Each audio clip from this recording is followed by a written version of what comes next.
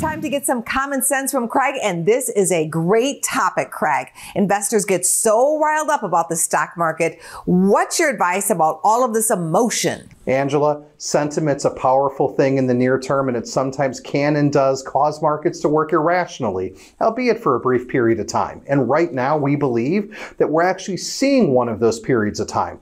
The market's pricing in a lot of bad news as market participants are digesting troublesome inflation and reacting to the Federal Reserve's more hawkish policy tone. Moreover, the markets historically just don't do that well in the month of September, and certainly that's been the case in September of 2022 as we've been filled with negative sentiment and poor market returns. But the way markets are reacting, you would almost think that inflation is never going to dissipate. You would almost think that the Fed is never going to stop raising rates. And in short, we believe the markets have these points wrong.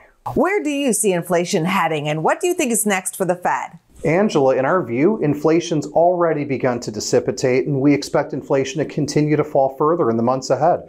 This, we believe, is going to take some pressure off the Fed and will take some pressure off of risk-based asset prices. So what's the message here? When a time of peaking pessimism, some level of irrational fear in the marketplace, it's not the time to abandon someone's investment approach. We've seen multiple periods like this too many times before, and as a matter of fact, if we look at some key sentiment gauges right now that we track, we haven't seen sentiment this negative in some 10 to 12 years. Let me say that again. We haven't seen sentiment this negative in some 10 to 12 years. And those kinds of conditions tend to present opportunity and have historically just been the wrong time for someone to fold up their tent. I'm Craig Bolanos, the CEO and founder of Wealth Management Group. If you'd like to learn more, you should, and you can. Check out our website, investwithwmg.com. Go to businessfirstam.com for where to see our show on TV.